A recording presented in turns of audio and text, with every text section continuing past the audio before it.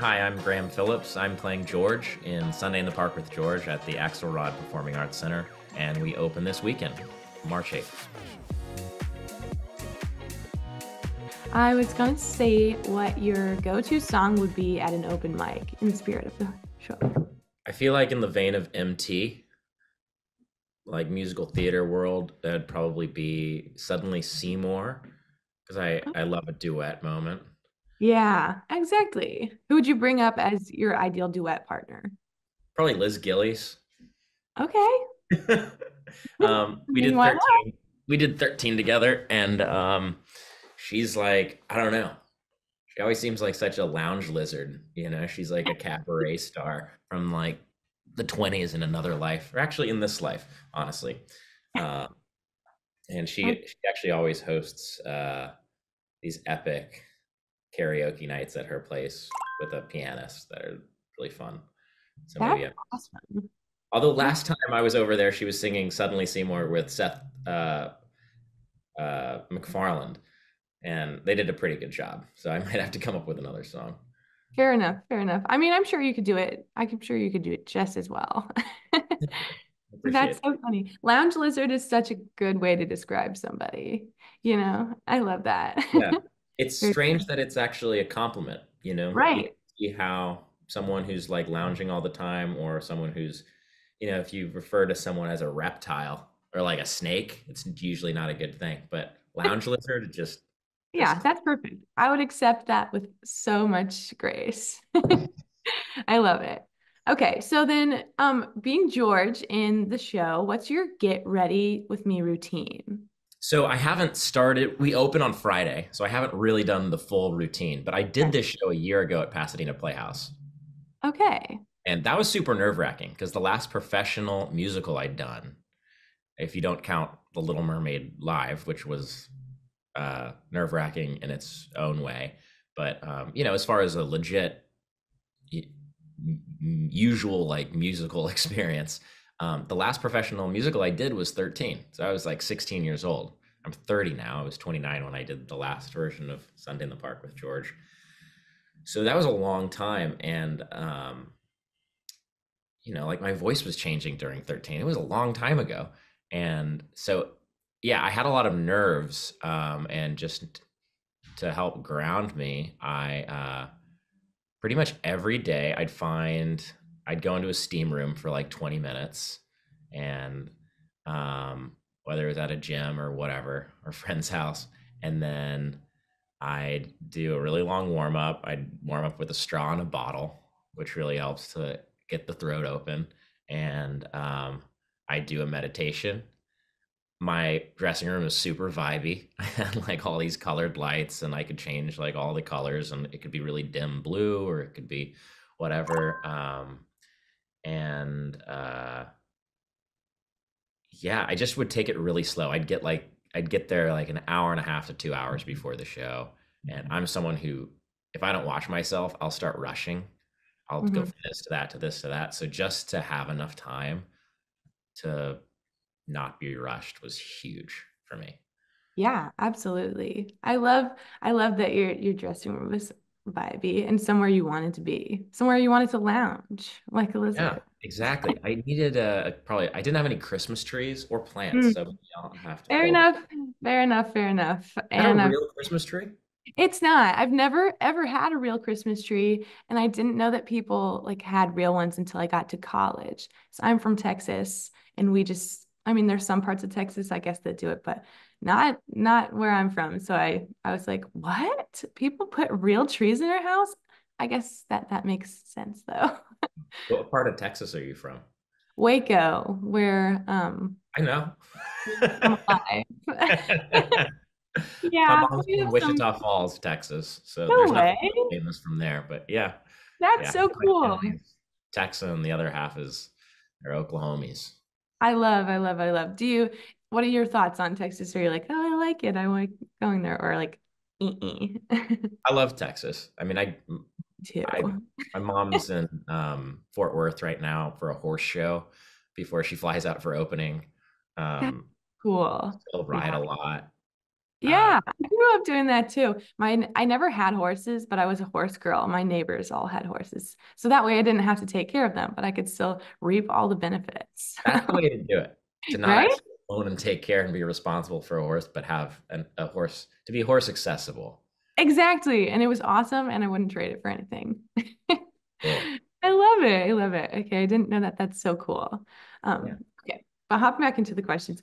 If you had any advice for somebody new getting into like the Broadway theater scene, what's one thing that you would tell them? That's tough. My answer for someone who's trying to get onto the on-screen world is just do it. Like write something, even if it sucks. Just make something, and it's not really your business to think that something is a bad idea or even a new idea. There's a great line in Move On. Um, Stop worrying if your vision is new. Let others make that decision. They usually do. And what I Mhm. take from that is just go for it. It's your time to be alive, and express yourself and don't worry about what other people think. Easier said than done, of course. But on the on-screen side, cameras are so cheap. You can film something that is really compelling on your iPhone and some software and just getting together and doing it. When it comes to something on stage, that's a great question because you can't really do it. You kind of do need an audience. It's a weird situation where you have to have a space to do it. And I mean, if you can get into a class, just get into a class and get up on any kind of platform and start getting messy. And don't fall into a trap of this needs to be done this way, or there's a right way or a wrong way. Um, Willem Dafoe, who's one of my favorite actors, he did an interview and he was talking about, has some expletives, so I'll cut those out. But he's like, sometimes when I'm on set, I just really try to, every once in a while, just really screw it up, like just to see what happens, because it just gets you out of that whole like right and wrong place. It's like, how can I really deliver this line and where it's really gonna suck, like really, really just gum it up. Yeah, And I love that because then when you do that, the whole part of your nervous system starts to relax, that's trying to make everything just so and not make a mistake. And I think ultimately that's why so many people are drawn to performance, because they actually don't want to live like that. And somewhere in their soul or their mind, they know that the stakes aren't as high when you're on stage, but it takes a lot of work to self-regulate and remind yourself that this is not real life, which is weird because so much of what you're doing is trying to get specific enough to make it feel like real life. Um, so, anyways, I guess as far as advice, classes and finding artists that you are really inspired by, and if there's an actor who you really admire, and maybe you see a part of yourself in, look at their interviews and look at pretty much every actor does interviews, and they'll talk about who their teachers are and who they were inspired by, and look them up and read about it. And you can kind of go, you can find your own path and your own curriculum by choosing the constellation of people that you're inspired by and then just learning on how they did it. absolutely. Those are great answers. Those are so helpful, I'm sure. And I love Willem Dafoe, so that's a great little connection there. Loved him in Fantastic Mr. Fox, of course. So, So but, good. but okay, You seen yeah. Poor Things yet? What'd you say? You seen Poor Things? I haven't, but my friends went and saw it and they went without me, which was really not cool of them, but it's fine. I'll get over it. So now I have no one to watch it with, but I'll have to, and I'm like a little nervous to watch by myself because I know it's intense, huh? I don't know. I really liked it, but I'd recommend a buddy, just so you Okay. can have someone to look at when it's done and go, "What the heck?" It's Yeah. pretty bizarre. Maybe I'll find somebody. I'll track somebody down. I know there's gotta be someone. So okay. In terms of the new show, I know it hasn't started yet, but what is like the most challenging part thus far, and how have you overcome it? I think one of the challenges is just time.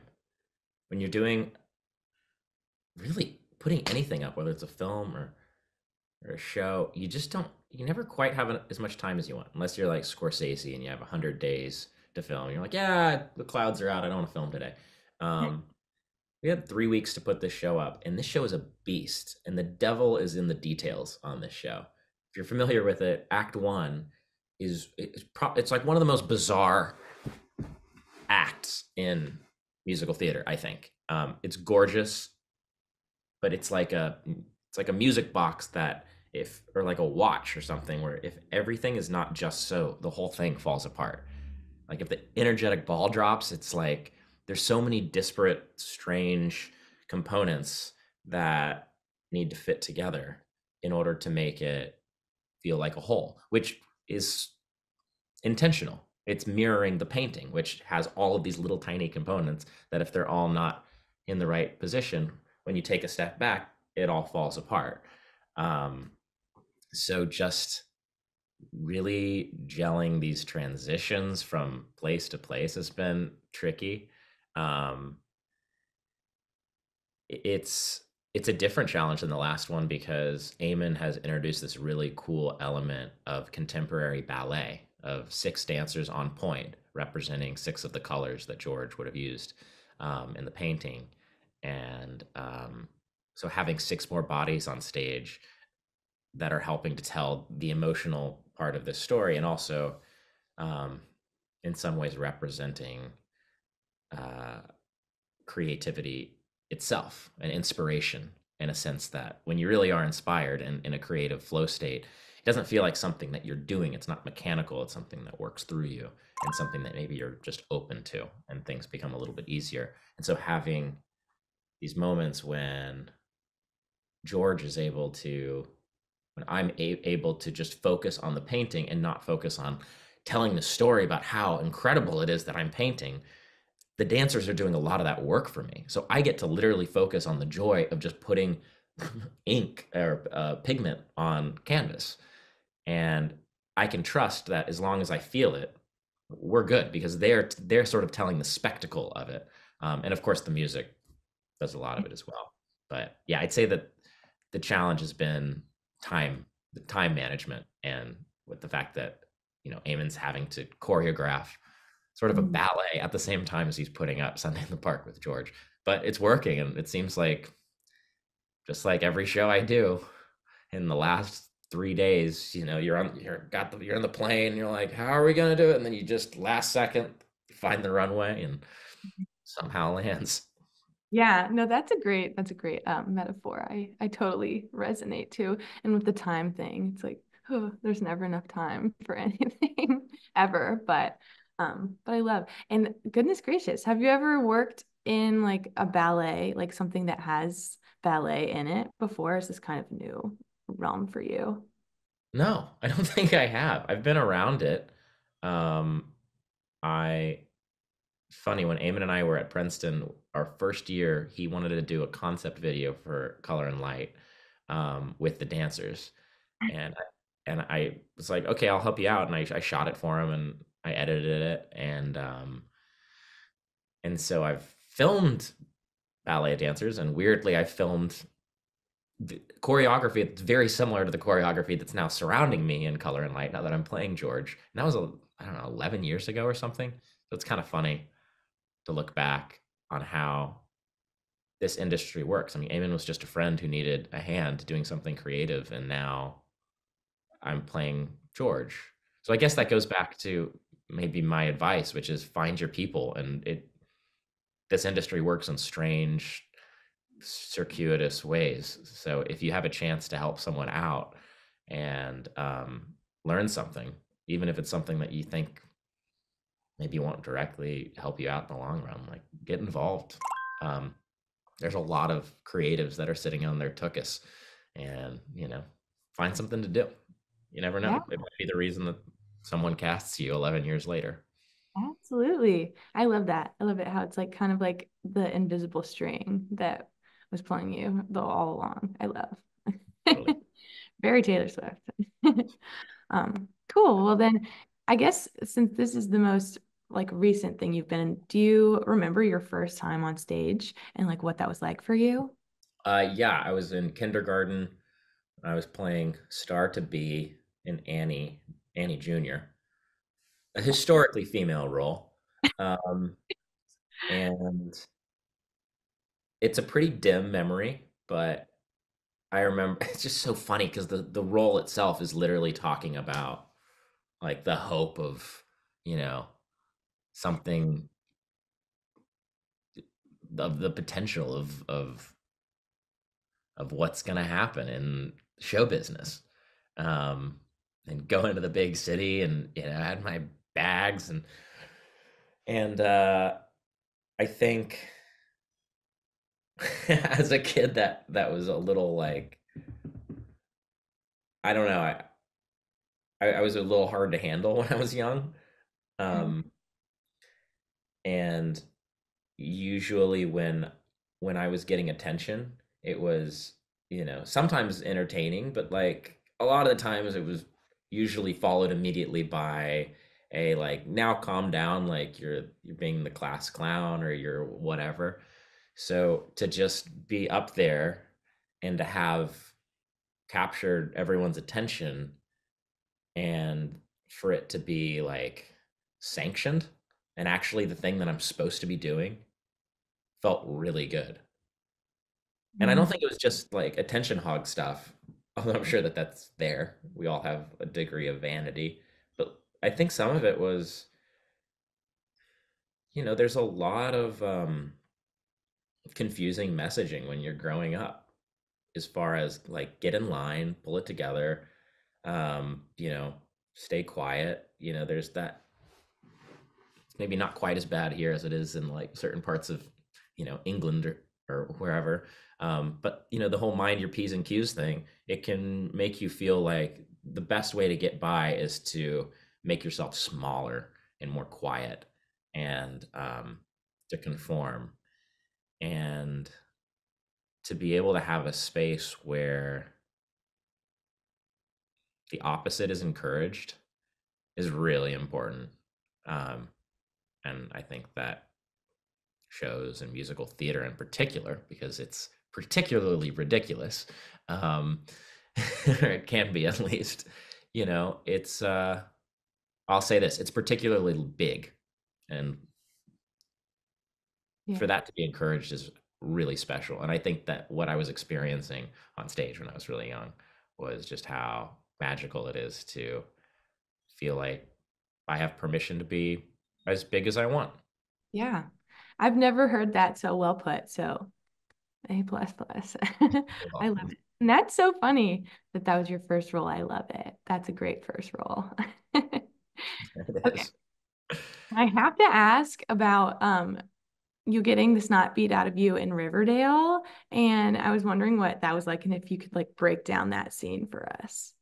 I don't really remember much about it. I remember we had our stunt coordinator, and I honestly don't even remember. Like, did he hit me in the face, or what? I think were my legs like broken? I honestly don't remember because I didn't watch it. That's okay. You don't have to. Do you usually, if you are on screen ever, like, do you usually watch what you've been in, or are you kind of like, I did that, I lived it already? As a person, I'm generally like, all right, done, and on to the next. That said,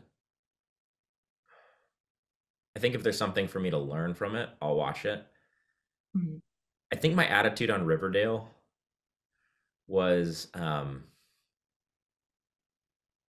I know what they want, but I'm gonna give it to them. Mhm. And when I when you go in with that attitude, certainly when I do, like I know what it's gonna look like, and it's not gonna be that interesting for me to see because it's fairly controlled in a way. Like everything is calculated. I kind of leaned into the sort of the melodrama undertones of the series and was like, yeah, okay, I'm just gonna go like full villain and like push that. And but I think that my best work and what I'm hoping keeps developing in me is when I show up on the day and I have choices and I know what's going on, but I'm living in the moment to the point where I don't know what's going to happen. Just like we don't know what's going to happen in this interview. Like, anything could happen. Um, Exactly. and when that happens, and particularly in something in film or TV, when you're surrendering your performance over to an editor, sometimes I am interested in how it's going to come together because you just you just never know. Partly because you're giving something away, you're giving more options to an editor as opposed to in a more controlled performance. There's only so much that they can do to make you look ridiculous or great.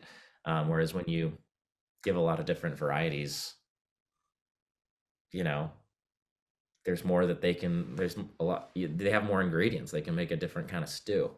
Um, my brother and I, so my brother and I direct together, and we've had this experience in the editing room where an actor will come in and they'll just nail it, and we love that. And they'll do it the same way every time, more or less, and they'll take direction well, but they're super consistent, and that's sometimes an asset. Um, and then we have another actor. We have a few actors that do this, but one in particular comes in and just completely fires from the hip, and it's like every take is completely different, and it's kind of wild. And he can take direction too, but he's a loose cannon. And when we're in the edit, we find that his performances become the most compelling because we have so many different colors to play with, and also the fact that he didn't know how something was going to come out of his mouth until it did, which is like how 90% of human interactions go. It's unconscious. We're not consciously saying, I'm going to say it this way. There's a sort of electricity and a danger to it. That's really captivating. And I think that there's a lot of actors that do that, like Tom Hardy, and I think that I've seen Shia LaBeouf do it. Meryl Streep is really great at that. There's so many wonderful actors who they're able to make choices, but there's something sort of the animal in them that's unpredictable is alive and well in the room. And I think that if I was doing work that's more like that, I would really want to see it. But if I know what I'm doing, I'm kind of like, I saw it. I was there. Yeah, for sure. Absolutely. That totally makes sense. That's so cool though. And speaking of like other actors that you've worked with, what is it like seeing everybody from 13 like kind of come into their own and do their own thing throughout the years? The people that I was closest with, it was Aaron Simon Gross, Eamon Foley, Ali Trim, Ariana, and Liz Gillies. Like those were really the people that I got closest to. Um, and they've all really done incredible work, in their own, and not all in the same ways. Like Eamon stopped acting after 13. Um, he's an incredible choreographer. Tony-winning directors go to him to do choreography. This is one of his first shows where he's really doing everything. I mean, he's produced it, directed it, he's the choreographer, and I'm just so proud to see him come into his own, and so lucky to just get to work with him and see all of the things that made him have, that might have been a challenge before, be his superpower now that he's in a position of authority. Like he's such a creative, unique, graceful, sensitive individual, and yeah, that's been amazing. Obviously, Ariana has gone to superstardom, and you know, and she's just still, through all the crazy stuff that's happened to her, and all the amazing successes and all of the difficulties, she's that light is just shining so bright, and that's really what I think I'm most happy to see. Mhm. Um, Liz, she's, I love Liz, and I just think what's so funny about Liz is how her growing into her womanhood that was already kind of, she's always seemed like 40 years old to me, even when she was like 15. She has this like, I don't know, like 1930s, 40s film star, lounge lizard, um, An old soul. temperament. Yeah, old school, and I just love it. I could just eat it up, and it's so wonderful to see her her creativity align with who she is. She Mhm. also loves trying new things, and I just think she's so um, she has such an adventurous side in what she chooses to do, and yeah, she's someone who if anyone gets a chance to spend an extended amount of time with them, and if they're the kind of person that at some point would have an autobiography, like there'd probably be a chapter dedicated to her just because of like what a unique and cool cat she is. It's so nice to like hear that like all the things that they've been doing. That's really so cool. And I love it. Okay, I've got two more really quick questions for you, and then I'll let you get back to the rest of your day. But I was wondering what it was like to play Prince Eric in front of so many people. So my niece, who's now 13 years old, she she is a huge Little Mermaid fan. I think she was like 8 at the time, and part of the reason why I did it was um, I was in the phase. I needed a boost in the cool uncle front. Yeah, My brother's pretty exactly. cool. He's 5 years older than me, and I was like, I need to catch up. Um, and I was really stoked when I got it, and then I started, when you hear that like millions of people are going to be watching you live, when that's not something you do. It's one thing if you are like an Ariana or you are, you know, Usher or something. You're like, yeah, like I do this kind of stuff, um, and you get used to it.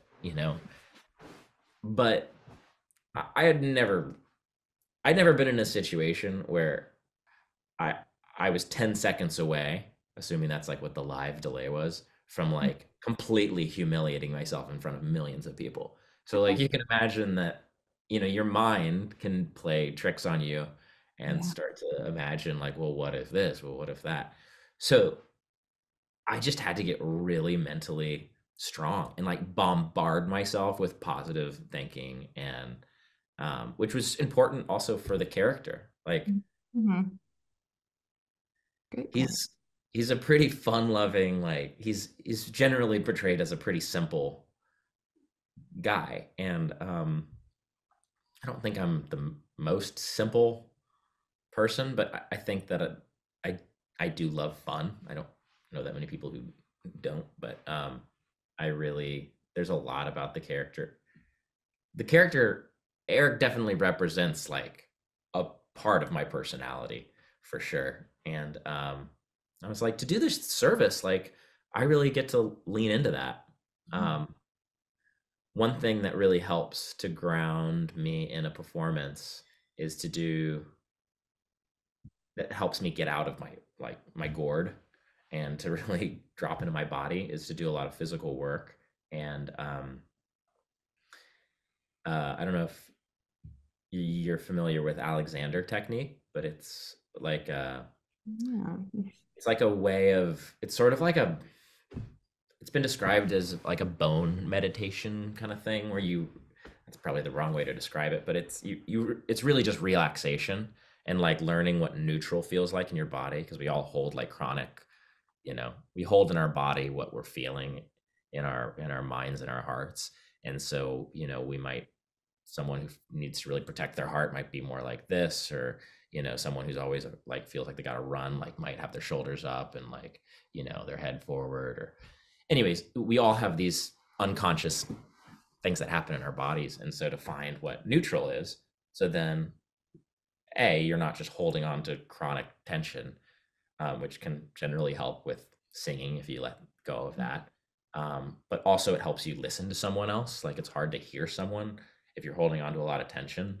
So, to feel safe enough to relax and really see and hear what's happening right in front of you, that's good for performance and just life. But once you get closer to being in a neutral place, you can then add on whatever the character's physical, experience might be. And one way to do that is through animal work, where you pick an animal that seems inspiring for a character, and Ooh, then you play around as that animal, and then you sort of scale it back to the point where it no longer seems ridiculous, but it's still you're still inhabiting it. And for Prince Eric, I don't even really remember why, but it just came to me, the animal of a dolphin. And that's checked out to me. I don't know why. so I just something about like the sort of openness of the mind, even like the blowhole, like just sort of this like um really like open, like crown chakra, like mind, energy of the dolphin, and dolphin, like just how dolphins are, like they play. They're so smart, but you know, they Yeah. choose to play and frolic, and like they're super curious, and they have that smile, and they have their long, I mean, my instructor, Jean-Louis Rodrigue, he's incredible, and he's so funny. Like whenever we're working, we'll be on like a table, and he'll be like, and this is, you have your knees, your hips, your ankles, and reminding us that we have time, and it's all very calm. And he's like, and you have your feet. Oh, that's a flipper over there. Whoa. He's just like such a goofball about it. Um, but anyways, it just helps. It helps also realize, helps me remember that this is fun. I never thought about that before as a possibility, but that's really cool. I love that. You can see when you watch, a lot of actors use it, and sometimes you can actually tell when you're watching something. Um, Huge animal. he works with Margot Robbie, and she uses animals for pretty much everything that she does. And sometimes you'll see it, and you can see it. I don't know if you watch Succession with like Logan Roy, like it's like he seems like a rhinoceros, or you'll see. A, there was one show he pointed out. I think it was in, someone was playing Marie Antoinette or Queen Elizabeth or someone who had like just this very unusual posture, and he worked with her, and she wanted to use a praying mantis for like Hmm. how she as a royal like would like move around and sort of have this like killer energy, but also like have a sort of unusual, way of moving. It's just fun to Yeah, think about. that's cool. I like that. I like that. That's so cool. It's nice to get a little bit of insight. I feel like I'm in an exclusive club now. Okay. And then the last question that we have is just what do you want people to get out of the show, the upcoming show, and you playing George and Sunday in the Park with George? At the core of this show, and particularly in this interpretation of the show, the importance of movement, sometimes like physical movement as a way of helping get the other things moving. Like if the heart is stuck in a certain pattern, or the brain is stuck in the same narrative, saying the same exact thing, saying, I'm afraid of this thing, I'm afraid of this thing, or like, no, I really need this thing to be happy, I need this thing. Physical movement, to break that frozen state, um, is so important. And I think the dancers are doing an incredible job of showing that. And I hope that anyone who comes in who feels stuck, and we all feel stuck, um, will be reminded that it's as easy as moving. I mean, there's a reason why the core of the whole show is a song called "Move On." Mm. Um, and this last time that we were running the show, every time I'm listening to "Move On," I pick up on something different. But just that, in order to be really present with what's happening right now, it's not just about releasing our ideas of what's happening in the future, or even what happened in the distant past. It's like as soon as the moment's passed, we release our attachment to it because there's another one right here. Mhm. And that was really new for me, because sometimes it feels like when I'm really present, if I'm really in something and it's wonderful, like I want to collect it, and I need to like hold on to it. And so much of what the show is about is that it goes. And that's sort of where the magic of all of this lies. It can be sad sometimes, but that's also what's so exciting.